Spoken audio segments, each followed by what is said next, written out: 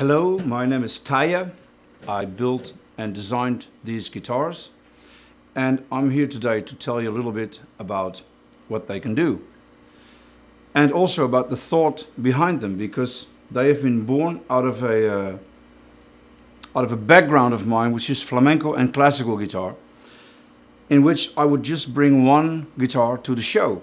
I would have a performance and one guitar could do it all, could cover for example, in flamenco, dance accompaniment, vocal accompaniment, my solo pieces, modern and the traditional style, the stuff I learned from the gypsies in the little villages in the hills from Andalusia. I would bring one guitar to the show, and then if I had an electric performance, I would bring 3 or 4 to cover all the styles and all the sounds that I needed. And I always wondered, why is this?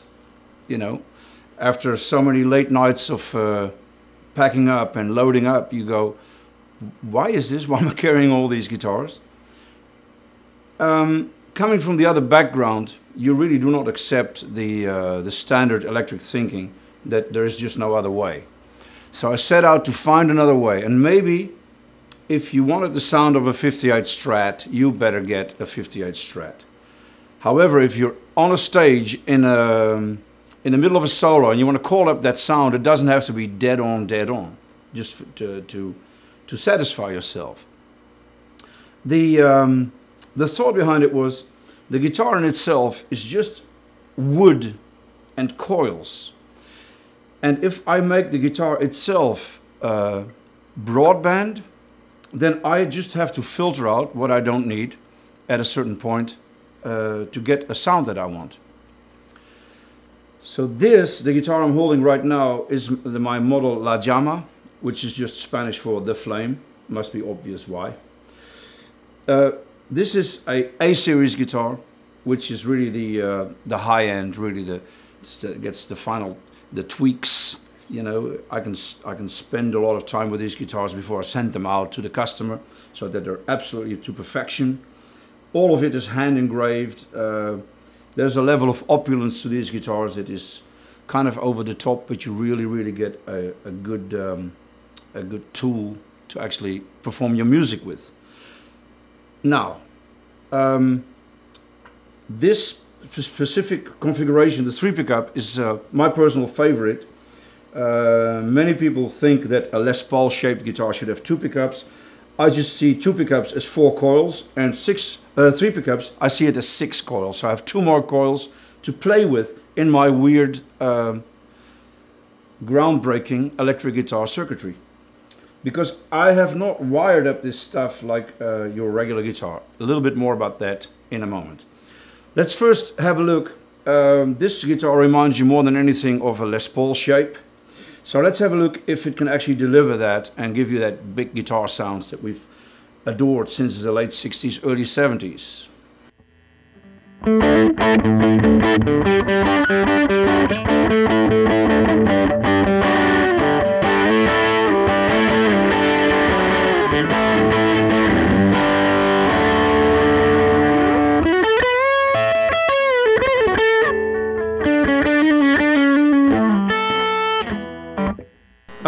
I think I can do it. So the volume knob does not act like your regular guitar volume knob, where it's just a resistor. Top is hot, bottom is ground, and there's a taper on it, and you either tap the pickup at its maximum, or you roll it down all the way to ground, where it has nothing, obviously, just shorted out. This is wired up a little bit different, and it's not just a treble bleed cap, which I think are a bit on the aggressive side. It's a bit more circuitry behind it. It is all passive. I cannot state that enough. With all the versatility of this guitar, it is still just the classic configuration of coils driving your resistors and capacitors and driving the input stage of an amplifier. So let's have a look. If I turn it all the way up, I have the big, the big tone. When I start turning it down, it starts feeling as if I'm playing on one of those mini humbucker guitars. You still have the punch, you still have the power, but you have more clarity.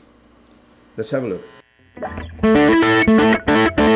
It's all the way up, slightly down, a little more down. You can hear this, it retains the bite, but it just adds clarity to it.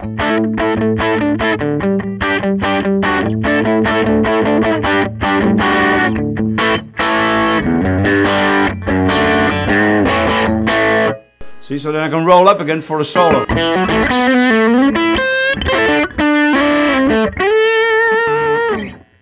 Okay, what if I rolled it all the way down? It's almost like you go to, almost like, you go really, really clean.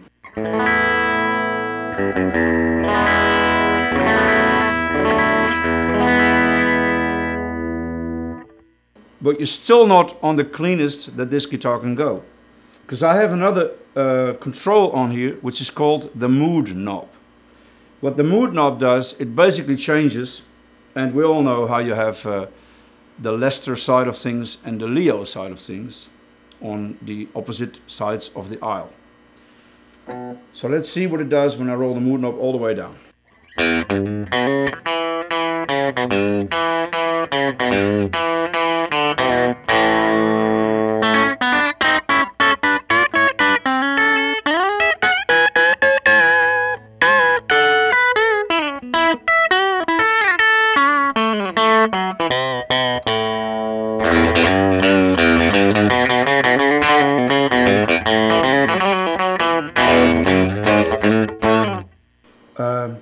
It does that, which comes in really handy when you have one of those songs lined up in the repertoire. Now you don't have to do a guitar change, you can just roll on the knobs a little bit and get that tone.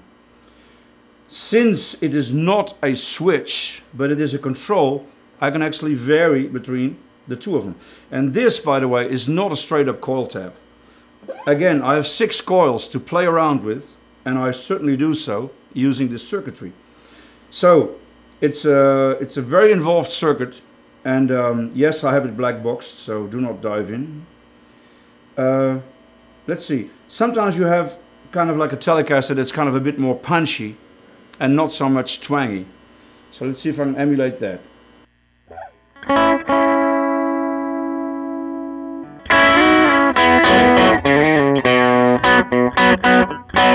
Or a bit more.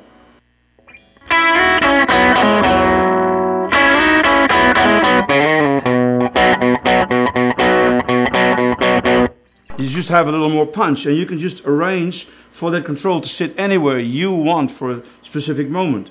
Now do not forget to also take into consideration that on my guitars this is very dependent on the volume control. This is very interactive. It's like the tone controls on your non-Baxendall tone stack inside an amplifier. You roll one knob, you actually change the other. You change the reach of the other, so you may have to correct that. So keep that in mind. There's another thing we need to get out of the way. This is the switching. I call this down, bridge pickup. I call this position number 1, so that there's no confusion when I go to 2, 3, 4, 5. Okay, having said that, for those people who know me a little bit, they will not be surprised that also the tone control on my guitar works different from all other guitars. I simply cannot leave stuff alone, even if it functions well enough. Let's see where we can take it. So this tone control actually works different, and very specifically in the sense that it doesn't just roll off treble, it repositions the frequency curve, and you go to mid-range, lower mid-range, and you start driving your amp in a different way, which translates itself into some really cool tones. For example, if you wanted to emulate the sound of a big Les Paul, and you would think there was a bit too much bright on tap if you had the tone control all the way on 10. Normally you don't really touch the tone control that much, but on this guitar you should, because listen to it. When I have the volume all the way up, you have a really characteristic bite to it, almost like an SG, but with more bottom end under it.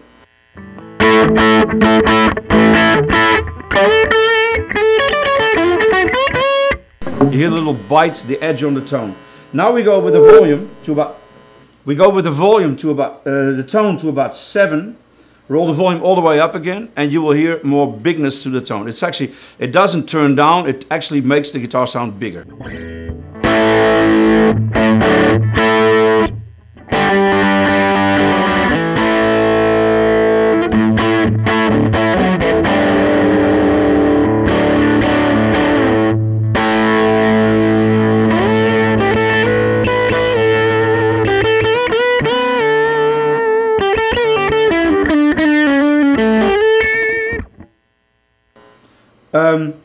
And I can roll it further down and go into the territory of those famous fixed wah position sounds and make it sound really nasal.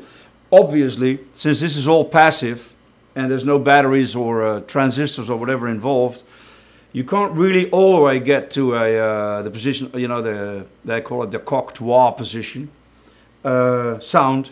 You can't get all the way there, but you can get pretty close.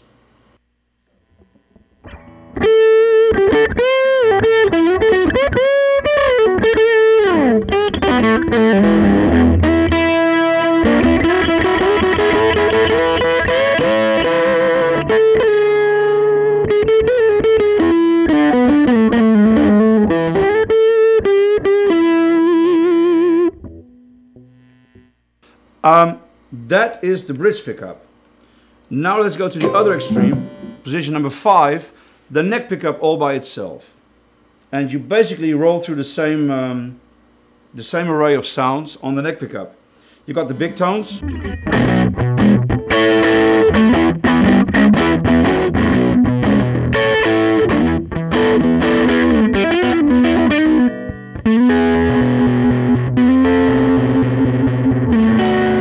And when you start turning down, you start clearing it up.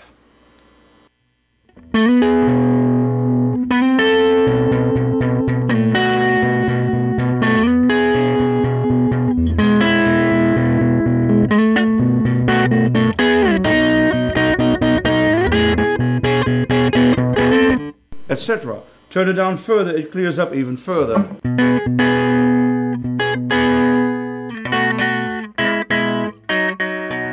But it retains that bigness of sound.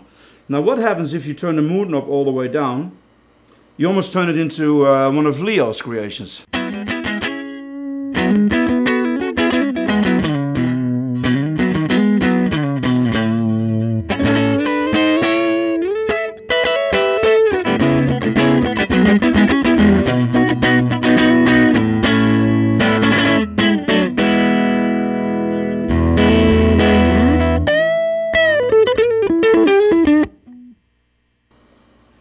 And now we're going to play around with the tone knob on this.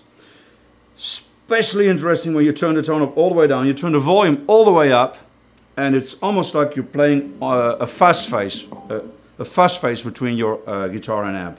Again, there is no active circuitry in this. It's all done by hitting your preamp of the amplifier with a different guitar signal.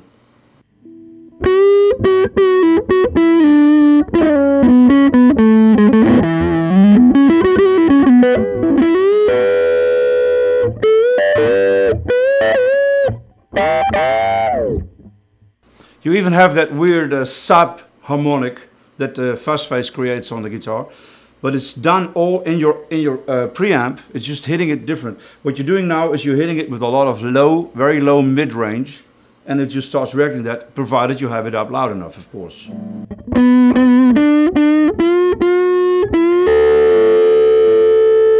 You can hear the subharmonic going.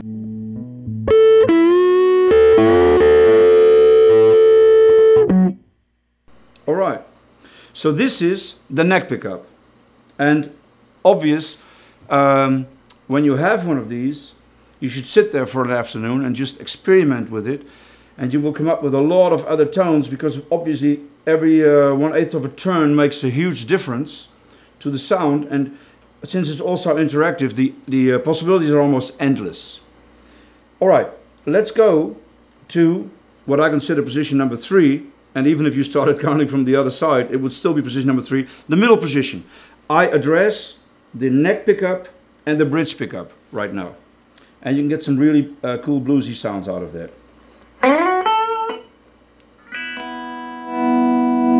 Turn them up a little bit.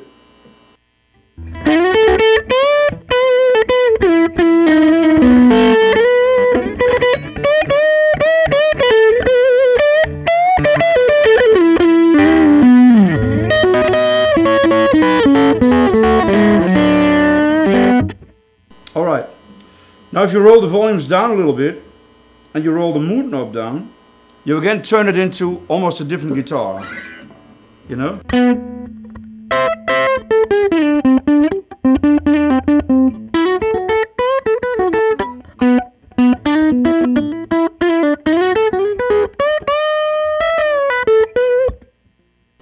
volumes down even further.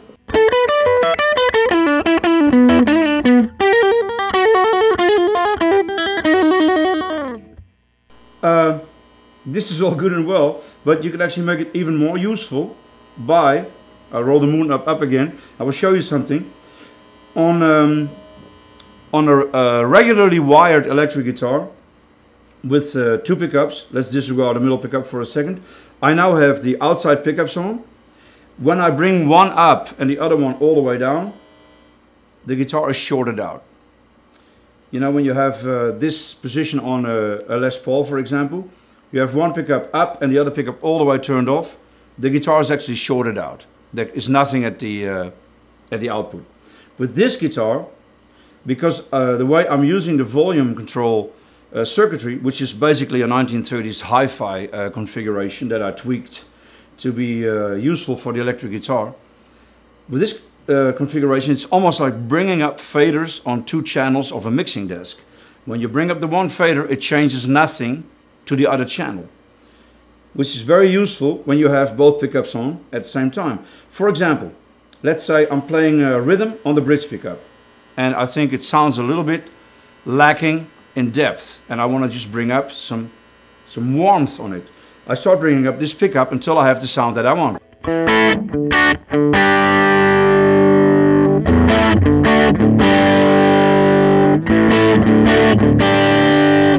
And I can just flavor it in, almost like you flavor your coffee when you add cream and sugar. This is really useful for when you have both pickups on, obviously also for the mood knob. On 0, when you have the when you play again that rhythm, bring up the neck pickup.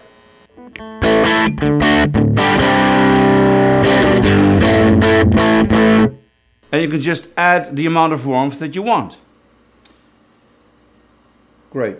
Let's go to position 2. Just one down from 3 in my world. It's actually the same thing. What I really use this position for, you have now bridge pickup and middle pickup. Middle pickup now being controlled by this volume knob that you just had for the neck pickup. So you bring up your bridge pickup and you get a really nice rhythm sound, and you go, I want it a bit fatter, you know? So you just bring up the middle pickup.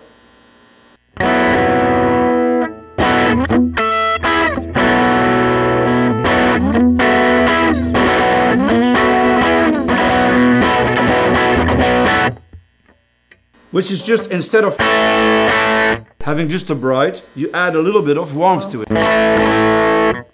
The really cool thing of this is, and I can't roll the volumes down right now, the really cool thing of it is that if you have a balance that you like, if you flip the switch from position 2 to position 3, you actually, instead of activating this pickup alongside with the bridge pickup, you're activating the neck pickup alongside with the bridge pickup.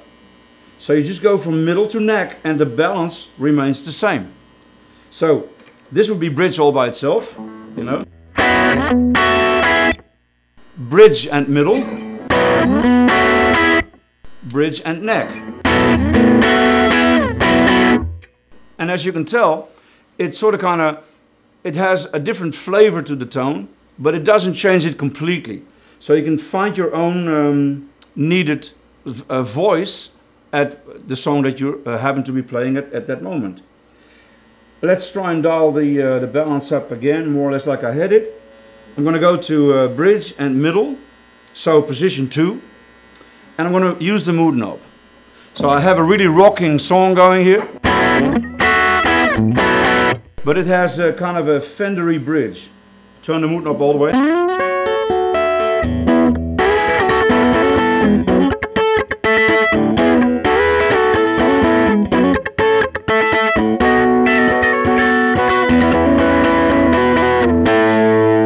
Mood knob all the way up.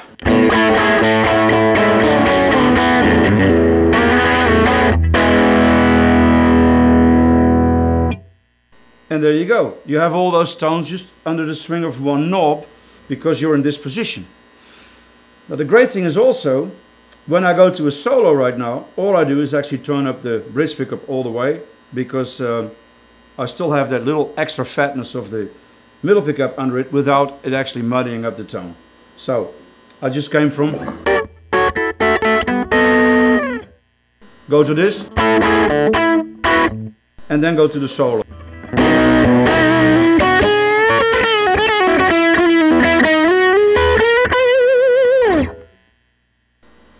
That's how that works, and it gives you an enormous advantage, because all of this is done without pedals, and it is just the purest sound that you can get. It's just going from the guitar straight into the amp, and you can have all those tones without even touching a pedal board.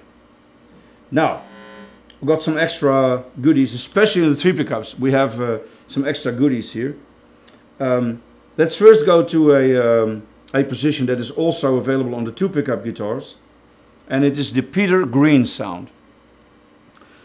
I wish I had a way of embellishing the story, because I've told it a few times, but Peter Green was a great British blues guitar player from the late 60s, and he played in the John Mayall's Blues Breakers, and he played in Fleetwood Mac. He replaced Eric Clapton in the Blues Breakers, which is not an easy job to do, and he did it really well. So he was on tour with them, with the Blues Breakers, in the United States in 1968, when his neck pickup on his Les Paul died. So obviously he takes the guitar to a music store and has it repaired. They took apart the pickup, fixed it, put it back together, and in putting it together, they accidentally flipped over the magnet. The magnet went in the wrong side up. So when it was all said and done, the pickup sounded glorious, the bridge pickup sounded glorious, and when he switched them on together, they sounded weird. What happened? When you flip over the magnet, or vice versa, when you connect the wires the other way around, you have now the pickups out of phase. Out of phase basically means that when you hit a note and this pickup makes the speaker move forward, this pickup at the same time does not make the speaker move forward, is pulling it backward. So instead of adding the 2 signals of the bridge pickup, which is more nasal, and the neck pickup, which is warmer, instead of adding the signals to each other and getting a really wide and broadband tone, you're actually subtracting them from each other. The pickups are actually fighting each other electromagnetically. So what does that translate into? I will show you first the normal way that 99.9% of guitars in the world have it, and that is adding. Neck pickup, bridge pickup. And now I shall subtract them from each other.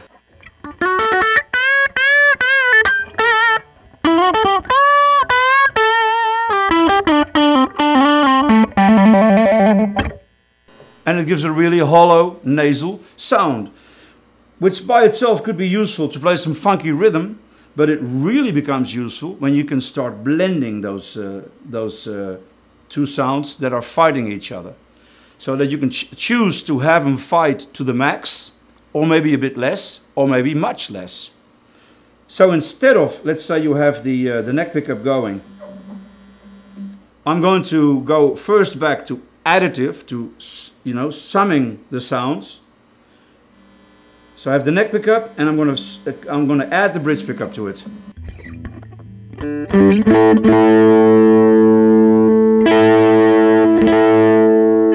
Zero.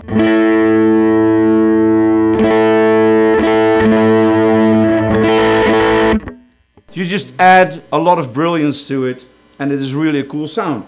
Now we go and do the same thing, but anti-phase, out of phase. They're now fighting each other. So as I bring up the bridge pickup, it's going to strangle the neck pickup. First, the bridge pickup is all the way off, and the neck pickup is on. See, now it starts to get a bit more nasal, even more nasal.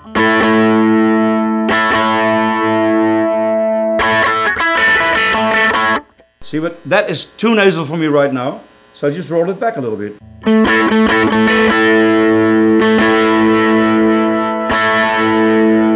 and find my sweet spot.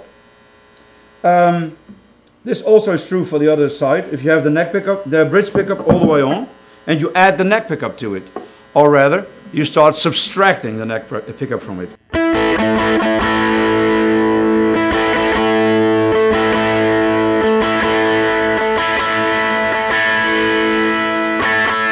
Till you have them fighting to the max. This is great, but it becomes, in my opinion, even greater when I roll the mood knob all the way down. The principle of the two pickups fighting each other remains the same. It's just that I thin out the sound even further. And now I can get some really, really cool sounds here.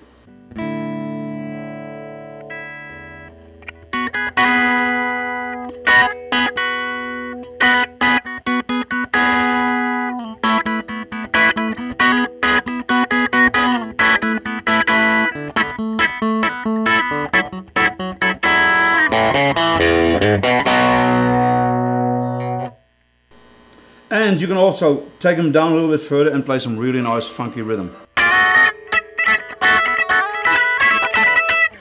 Or find a little less aggressive balance.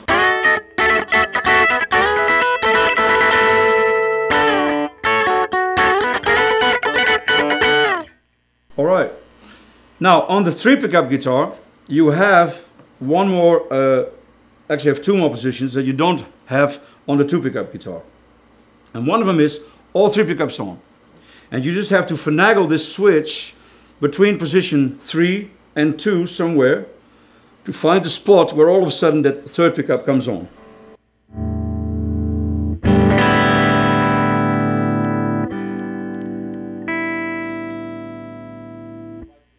All right.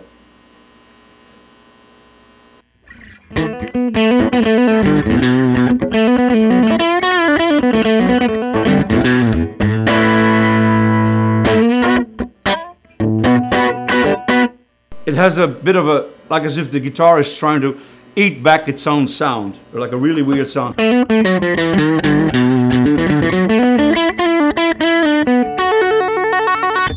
And obviously, that's only on the 3 pickup guitar.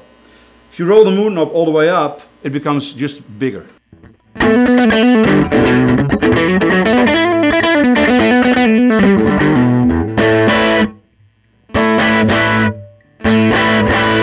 Just adds a little bit of warmth to it.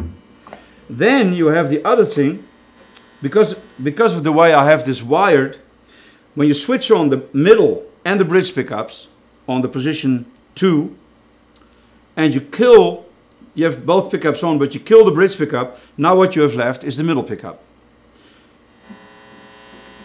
This would be both. Kill the bridge pickup, now you have middle all by itself.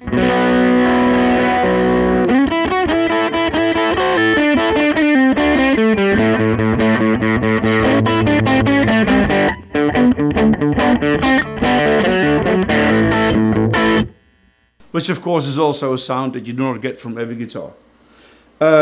Mood knob all the way down.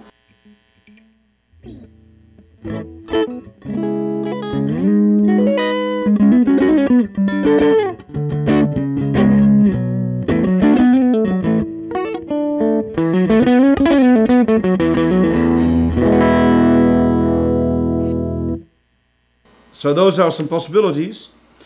Now the one thing that you do not have on the 3 pickup that you have on the 2 pickup is position 2 on a 2 pickup guitar gives you bridge pickup full on and neck pickup tapped. So that's the one that you do not have on the 3 pickup. I wish they would come up with a 7 position switch so I could actually have all that, but until they do, we'll just have to say you don't have it on the 3 pickup. There is one really advantageous extra position that you have, and that is you start emulating one of those you know, the old style Ovation electroacoustic guitars that you had in the 70s. Let's say you are hired to play for a singer, and the singer says, I need one acoustic intro on stage. Great. Now you have to you know, string, pack, bring, tune, set up and play an acoustic guitar just for one intro. Great. Then comes the solo in the song, and now you wish you had your Les Paul around your neck. So what if you could do all that with just one guitar? Let's see if we can pull it off. I roll the mood knob all the way to 0, tone knob all the way to 10, put the switch in the middle position to have neck and bridge pickups going, and now I barely switch them on.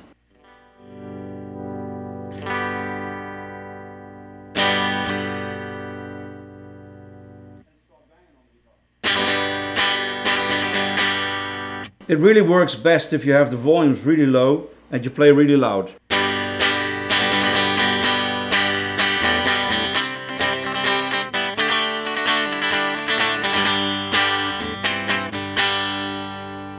And now when you want to go to the solo, it's really just 2 buttons, the volume and the mood knob all the way to 10, and there you go, wail away.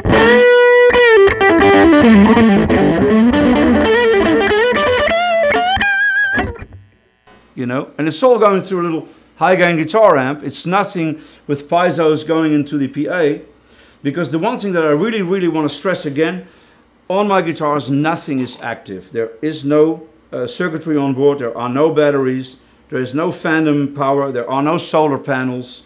It's all just coils feeding resistors and capacitors, feeding a cable straight into your amp. And that is really, I think, a great tone. What can I say? If you have your own Teye guitar, I recommend you really start experimenting with using all the knobs. Even if you left all the knobs on 10 all the time, you still have a glorious guitar. But really the rainbow of colors, of tones that are available really only get accessed if you start using these controls. And I recommend you do that. Now if you do not have your Teye guitar, I recommend you get one. So thank you very much. I hope you enjoyed the presentation, and we'll see you on a guitar show or wherever. Thank you.